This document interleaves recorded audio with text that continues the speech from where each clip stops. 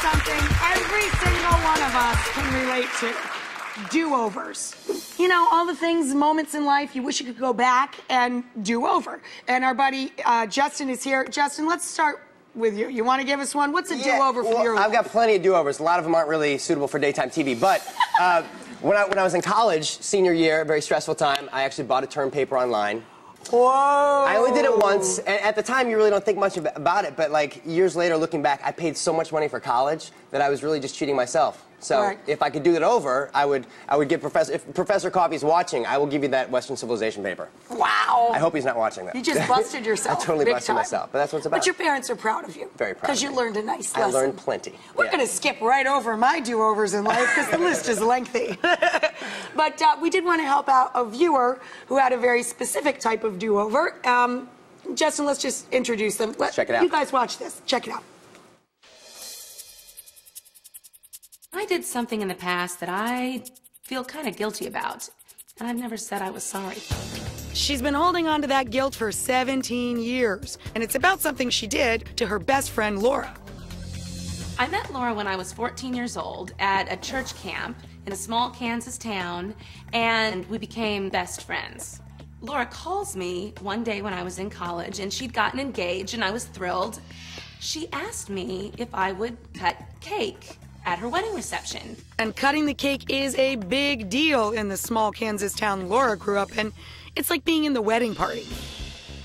About a week before the wedding, my then boyfriend told me that he would not be able to attend with me. And I didn't have enough time to get another date for the wedding. So my choices were to go by myself or not go at all.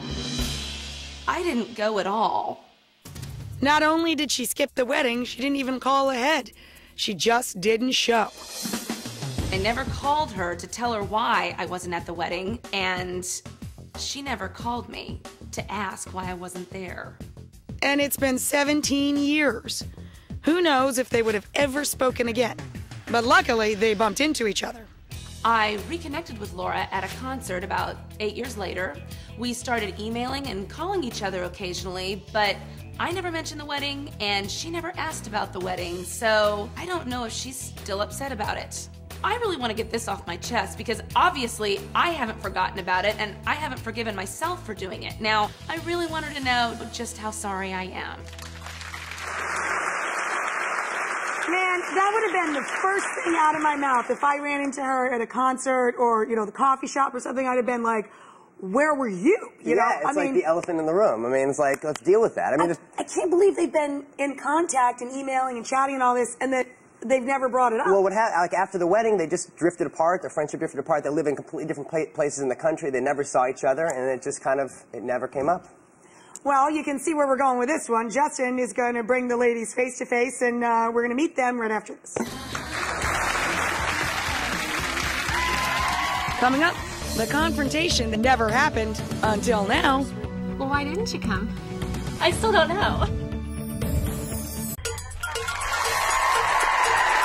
So we're talking about do-overs today, and we were trying to help one of our viewers do over an embarrassing moment in her life. And Justin, we thought you'd be perfect at this. You know, you're just such a people person with magic and just in general. I have the best job ever. I get to travel the country doing magic shows. And what's awesome is, I'm sure you know, like being an entertainer, people often feel compelled to spill their guts to you, you know, and feel so comfortable with you, you know. And I hear all the time people telling me things that they wish they could do over. And I'm a firm believer that it's better late than never. So I'm happy to do this. So here was the setup. These two friends became very close at camp. They were best friends. One asked the other to come to the wedding, of course, when she got engaged, and to be the cake cutter, which is kind of a big deal where they come from. It's like being in the wedding party. Well, one friend just didn't go, didn't show, didn't cut the cake. Then the two of them get back together 8 years later. Nobody's brought it up. The big elephant in the room. So let's see what happened when the two came together. Watch this.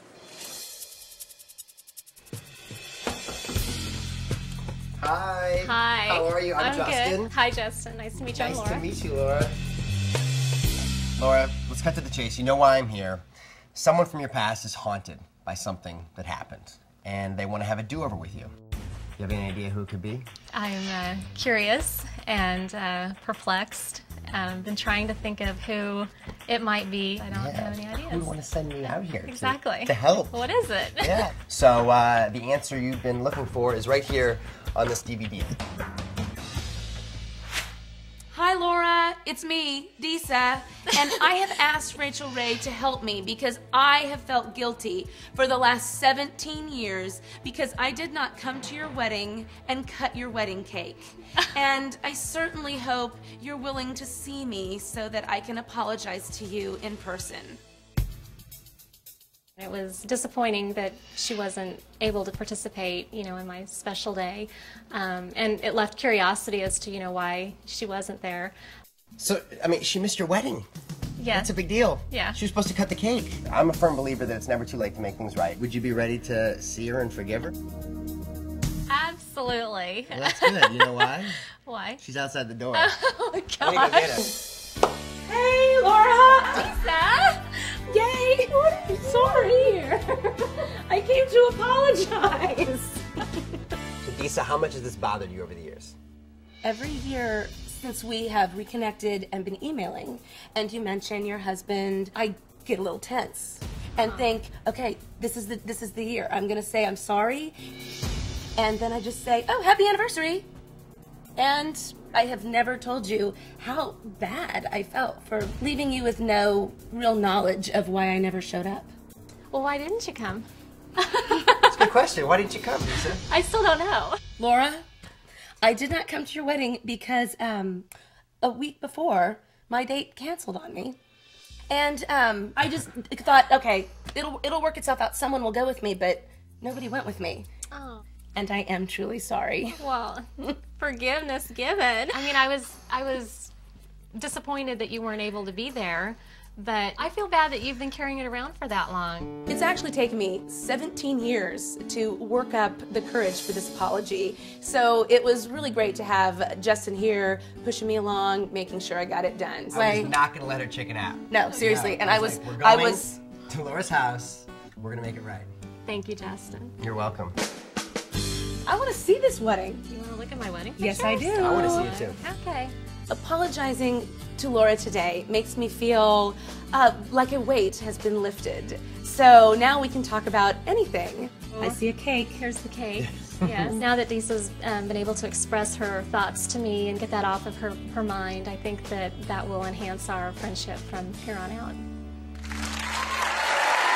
So it looks like this sweet little happy ending, right? But then we got a very interesting letter, didn't we? Yeah, it looked like it ended all hunky-dory, but then, it's all exciting the day that we're there, but then a couple days after, I know Laura had a chance to really think about it a little more, and she sent an email to the producers. I'm going to read a little bit of it. Sure. I feel that I was unconsciously a bit protective of Disa's feelings. I was all but awestruck that she was a no-show. I entertained the idea that perhaps our friendship didn't mean quite as much to her as it did to me. If she was my friend, then she would have been at my church at 10:30 a.m. on August 11th, 1990, sitting on the bride's side. I decided not to chase her down and bug her with my insecurities, so I just let it go, with my mad turning into sad.